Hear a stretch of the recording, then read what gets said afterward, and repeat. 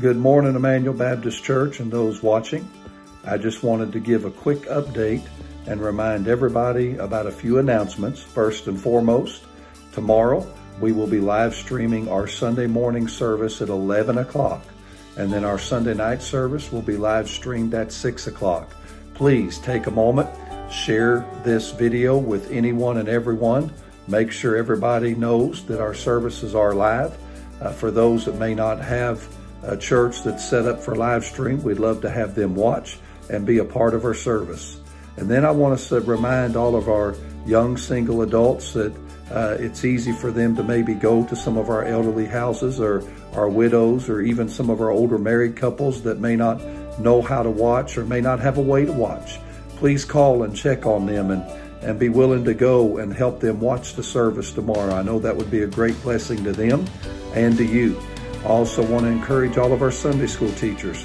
Please make sure that you're reaching out to your Sunday school classes during this time. Encourage them, strengthen them. Each one of you have the list of numbers and names of those enrolled in your class, and take a moment today just to call or to text and let them know you're praying for them and to let them know that you're looking forward to what God's going to do in the service tomorrow. And then I want to encourage all of our people, share our page and get the word out that our services are streamed through YouTube or through our website or through Facebook Live. Get some watch parties started and let's see what God can do during these days. I know it's not ideal. I know it's not what we would have chosen, but it's what we got right now.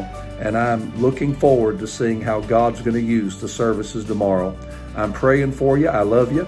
I hope the devotion this morning was a help.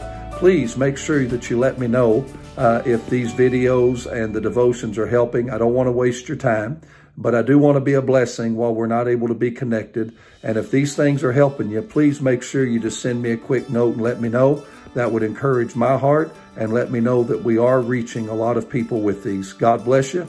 I hope you have a great day.